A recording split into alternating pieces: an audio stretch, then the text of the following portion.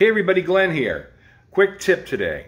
When ending songs, especially chord melody jazz songs that you're doing, end the song a half step up and then resolve. Okay, so what I'm trying to say is, a song like Misty is in E flat in the standard key. So if I do this,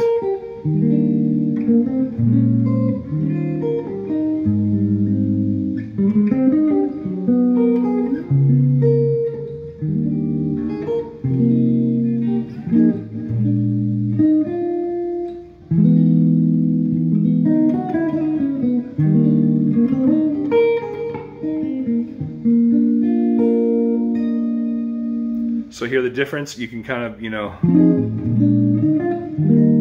end it like that. Not very exciting, right? But if you do, you can do a fill. And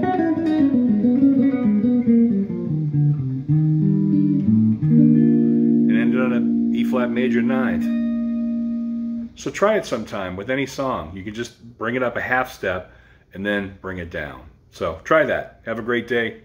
God bless.